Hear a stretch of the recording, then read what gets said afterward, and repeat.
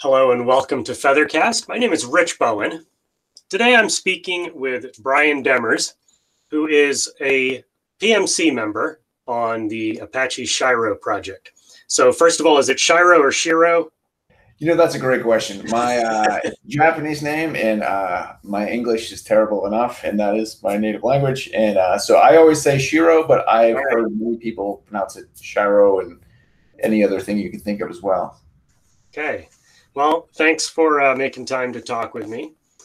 Let's start with figuring out what this thing is. The description on the website is a little bit open to interpretation. So I was hoping you could fill in some details. So the website says that this is a application security framework. Tell us what that means.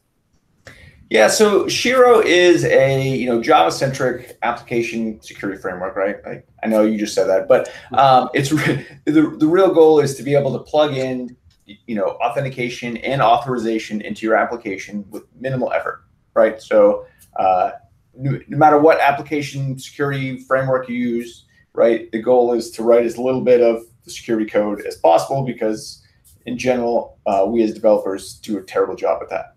Right. So the less you can write, the more you can just plug in and use, the better off you are. So Shiro really tries to aim, the Java servlet-centric world. All right. Well, that seems like a straightforward idea that is hard to implement. As your shirt says, friends don't let friends build auth because we always do it wrong. Give us some examples of where this is used, some applications that are using your framework. Sure. So I got involved with Shiro years ago with Sonatype's Nexus repository. So the ASF uses Nexus. If you go to repository.apache.org, it uses Shiro under the covers, and as well, if you use some of the other paths into Maven Central, it also uses Shiro under the covers. So repository or oss.sonatype.org, they all use Shiro, and many other companies do too.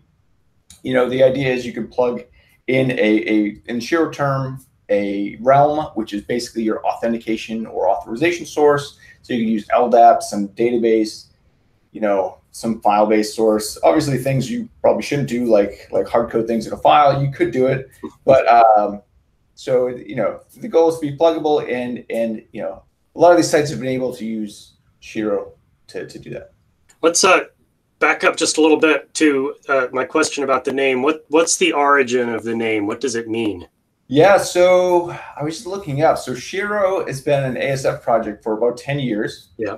It'll be 10 years. I think the first incubator release was in 2010, right about May. So in a couple days. So that's exciting. I didn't know that till just now. But Shiro's original name was JSecurity. So I used this. It was probably a project before the ASF for a few years, and I got involved in the JSecurity days, started using it, and then it became an Apache incubator project. It was called Key or Kai. I forget what it was. It was for like a day. But there was problems with both those terms. So JSecurity had some sort of trademark issue or potential trademark issue, and then Key or Kai did as well. So it became Shiro. Shiro is a if I remember right, it means fortress or castle in Japanese. Okay. So being strong walls, and that's where the name came from. 10 years on, what are you still working on? I noticed that you had a release just a few weeks ago. What's new in that, and in general, what keeps you busy for 10 years?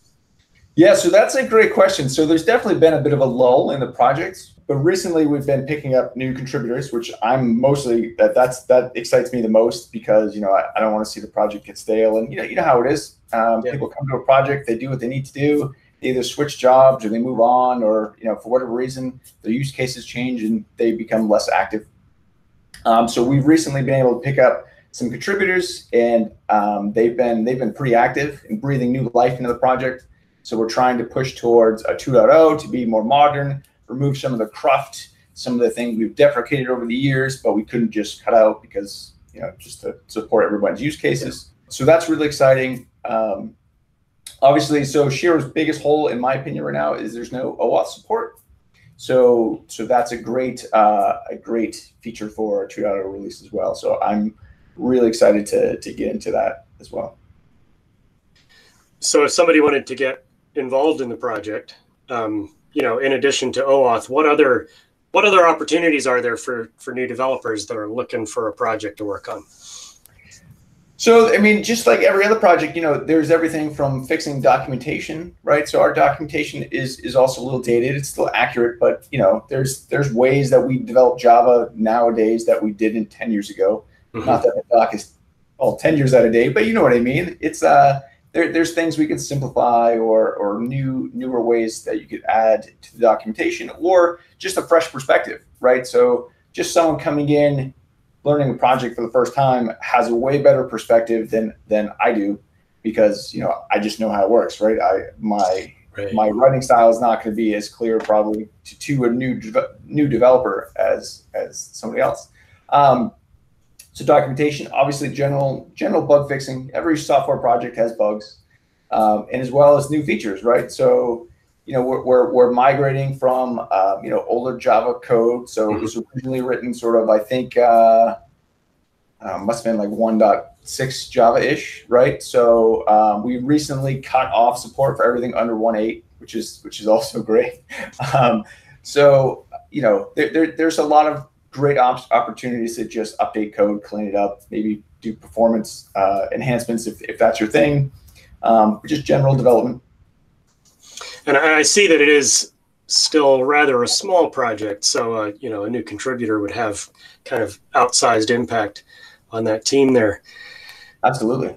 So I mentioned that we're aiming for a 2.0 release, which means we can support some newer things. There's been a lot of shakeup in the Java world as well, right? With the sort of pulling some of the specs out of the Java X namespace and the Carter namespace, which means everybody and their brother needs to cut major versions to support newer releases. So Shiro coming in at this time, we're also going to try to support the old packaging namespaces. That's where most of our users are.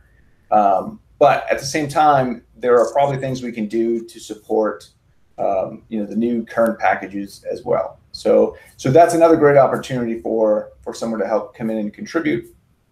But like I said, just making our code more modular to support both of those things would be a win too. It's an open source project, so you're never quite sure, but what's the estimated timeline on that 2.0, and what should I be doing today to get ready for that? How do I transition my application to that when that happens? That's a great question. We're still definitely in the early start of that. After we cut our previous release, we said, okay, now's the time. Master is officially the 2.0 working copy. So, I think the main goal is for users to come in and tell us what they really want. What is really missing? What are the pain points? That would be the best thing you could do. The ultimate goal is the touch points for migrating will be very low, right? So obviously, if you're using some sort of deprecated code, you're going to be a bit out of luck. But hopefully, you're not doing that anyway. And if you are, you really need to tell us, because it's been planned to be removed for a while now. But if there's missing features you'd like to see, let us know. Like I said, as far as migration, we really hope the touch points and the main package objects are all still named the same. So hopefully, the migration path will be nothing for most people. That's always the ultimate goal, right? But we'll definitely be creating a migration guide regardless of that. Just to show everybody what is actually needed and what's changed. If I want to connect with the community, where do you all hang out primarily? So primarily on the mailing list. So that's sort of the old gold standard for ASF projects. But a few of us are also on the Apache Slack as well. So we have a Shiro room over there. You can ask questions, and feedback's usually a little more immediate, but it ebbs and flows depending on the time zone. Email is definitely the best option, right? Because slightly more asynchronous, or expected to be slightly more asynchronous. In all of the development, usually most of that discussion happens on the development list. Well, thank you very much for taking time to do this, and good luck on that path to 2.0. Thanks, Rich. I appreciate it.